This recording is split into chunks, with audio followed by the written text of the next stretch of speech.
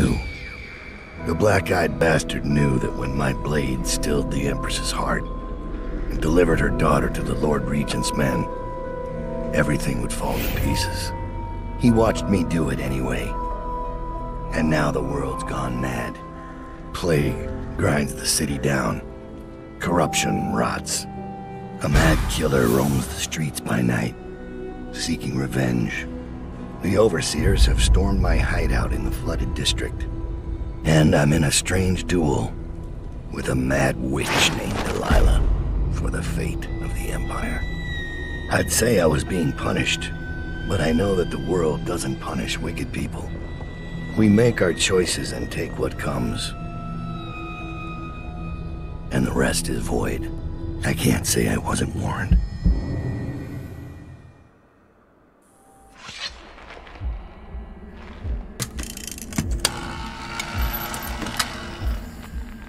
It's been months since I killed the Empress, but it feels like only seconds ago I heard her yelling for her daughter, Emily. Corvo's face going slack with shock. And somewhere in my head, the outsiders laugh.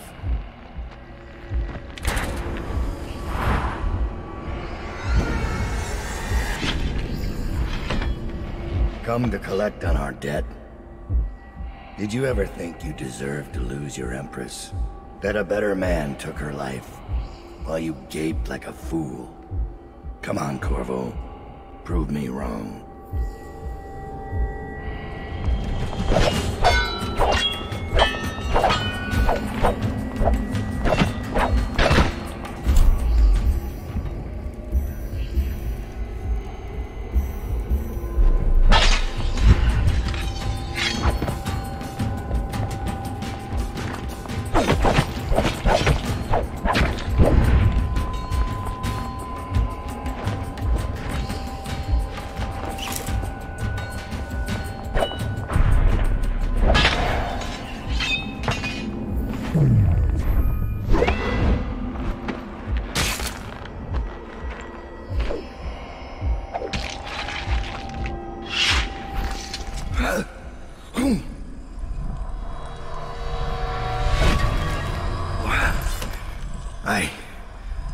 Damn it.